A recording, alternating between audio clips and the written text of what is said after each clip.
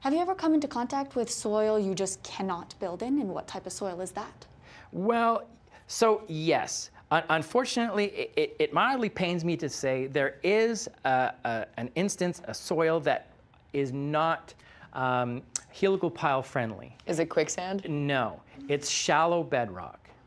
So what happens is if we have a bedrock that perhaps only has a foot, 2 feet of soil on top of it, the helical pile cannot get any traction on the soil. So it's just, unfortunately, again, the alternative to that is very expensive. They'd have to remove the rock, et cetera, et cetera. So that would actually be the instance where I could say we couldn't use helical piles.